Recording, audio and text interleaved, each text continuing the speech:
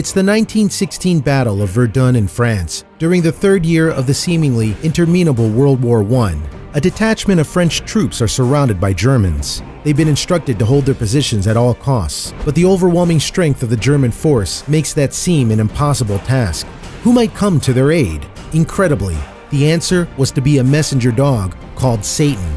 In fact, it isn't quite as surprising as it might seem that an animal should play a part in the outcome of a battle. Animals have been used in warfare throughout history in a variety of roles. Fighters and horse-drawn chariots have been seen in Central Asia since before the Iron Age. Dogs were used in warfare by the ancient Persians, Egyptians, Romans, and others.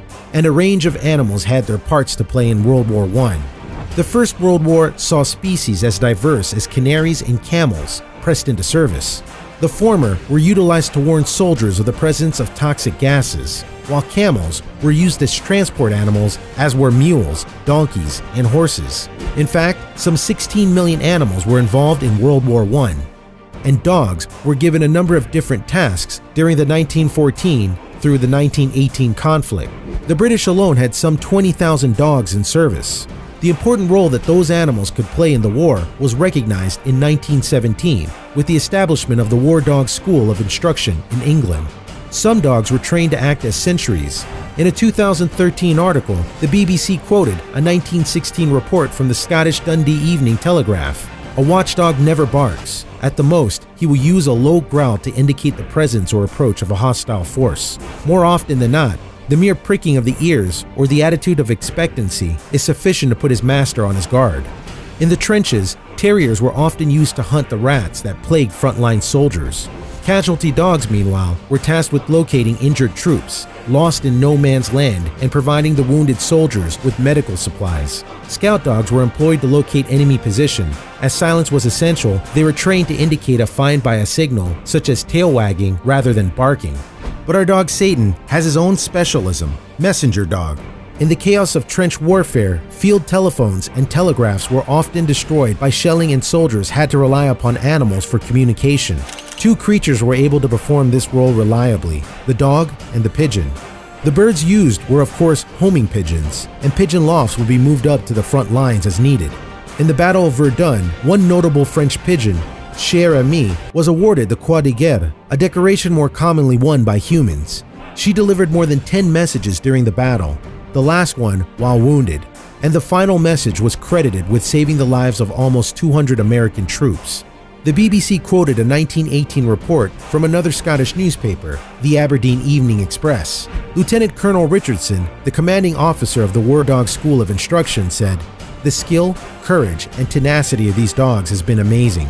During heavy barrages, when all other communications have been cut, the messenger dogs have made their way and in many cases have brought messages of vital importance." The 1916 conflict at Verdun that Satan was involved in was one of the most bitterly fought in the First World War. Of all the huge battles waged along Europe's Western Front between French and German forces, the Battle of Verdun lasted the longest, from February to December 1916. The campaign in the northeast of France centered on heavily fortified French positions around the city of Verdun. The German plan was to take the strategically important Meuse Heights overlooking the city in a rapid attack. But although there was some early success for the German forces, what was supposed to be a speedy assault was soon bogged down and developed into month after grinding month of attritional warfare. The fighting continued through the summer of 1916, with first the Germans and then the French alternately gaining ground only to lose it. One village, Fleuret-du-Vent-du-Mont, was taken and retaken by the opposing armies no less than 16 times during a period of just 2 months. One group of French soldiers found themselves surrounded in a small village near Verdun. The Germans were bearing down hard upon them with artillery, and it looked like the French might be overrun at any moment. The besieged men urgently needed to get a message to headquarters asking for reinforcements and supplies. The French soldiers were at low ebb, short of food, and running out of ammunition, when a strange apparition appeared. It was a bizarre-looking creature fitted with a gas mask and carrying 2 boxes on its back. The animal seemed to be flying through the air, in fact, with German bullets whizzing all around it. Then, one of the Frenchmen in the trenches recognized the strange beast for what it was, Satan. The dog's handler, whose name we know only as Duval, knew his own dog when he saw it. In fact, Duval had trained 2 dogs.